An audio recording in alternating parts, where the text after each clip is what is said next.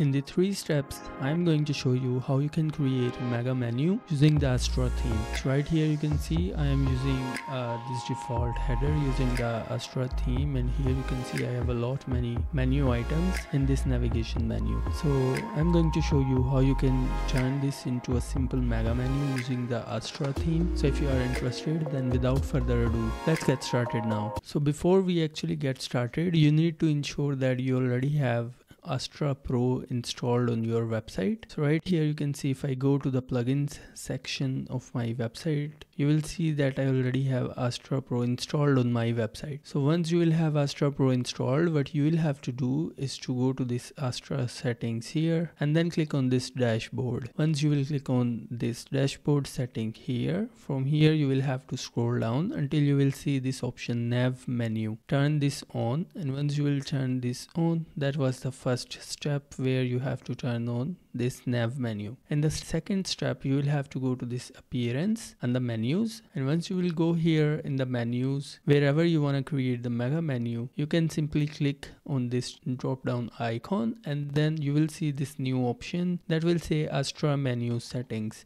Click on this Astra menu settings, and once you will click here you will see this option mega menu. Turn this on. That's all. You also have some other options available. I will go through this in a while. So in the second step, you will simply have to turn on this mega menu and then click on save changes, and that's all. So now that we already have enabled the mega menu here, let's jump to the third step. So in the third step, we actually have to divide these things into the columns that we want in the mega menu. So for now, what I actually want to do is to insert 3 columns. So I will add 3 custom links labeled as col1, col2 and col3. Alright, once you will create the number of columns that you want in your mega menu, what you can do is to rearrange them. So I want to arrange them at the top, so I'll move them into the top position by simply expanding these items and then clicking on to the top, and this will move these menu items to the very top. Just because my menu that I want for the mega menu is at the very top, that is why I moved them at the top. You can move them anywhere you want inside of your navigation menu. So here you can see I have created these 3 columns, col1, col2 and col3.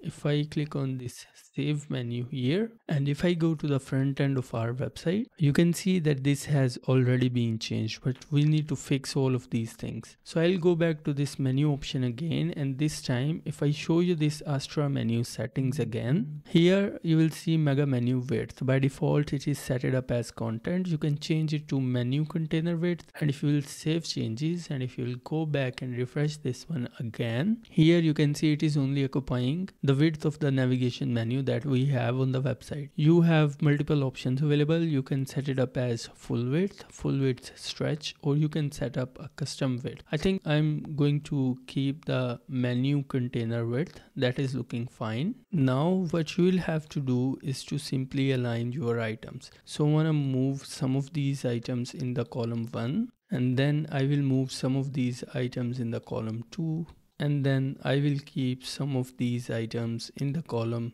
3. Alright, just like this. And once done, you can click on save menu. Now if you will go to the front end of your website, and if I hover over, you can see this is how it is looking. Now we need to hide this col1, col2 and col3 from here. For that, you can go back to the menu, and from here expand this col1 and then click on Astra menu settings. From here you will see this option hide menu label. Just hide this and then click on save changes. You will have to do the same thing for the col2 and do the same thing for the col3 as well. Now if I save this menu, now if we go to the front end of our website, and if I refresh this again, here you can see the col1, col2 and col3 are gone. Now you can see when I hover over, there is again a dark color that we need to fix. So in order to fix that, you can go back to the menus, and for your parent menu, you can expand this and then you can click on Astra menu settings. And once you will click here, go to the design, and in the design you will have to look for this text or link. So in the normal, I want to have this kind of gray color, and for the hover I want to have this white color. Once done, I'll click on this save changes, and then I'll click on this save menu. Now again, if I go to the front end of our website and if I refresh this again, you can see the color has been changed. But now I want to change this color furthermore. So I'll go back here and then I'll go to the Astra menu settings again, and then I'll go to this design option, and then for this link for the hover, I want to change the color to this color. And if you want, you can enable the divider as well. That is completely up to you, and you can insert the highlighted labels as well. That is up to you, however you want to use this menu. Once done, you can click on this save changes again, and once you will do that, click on this save menu again. And if I go to the front end of our website and if I refresh our website again, and if I hover over, you can see now we have a different color. So in this way, you can create your mega menu using the Astra theme without using Elementor page builder. I hope you have learned something new from this video. If you have learned something new from this video, be sure to hit the subscribe button and be sure to hit the bell icon to always get the latest video updates. By the way, if you need any website, any kind of website, you can reach out to me on my WhatsApp or through my email, and we can discuss about that website. Thank you very much. I'll see you in the next video.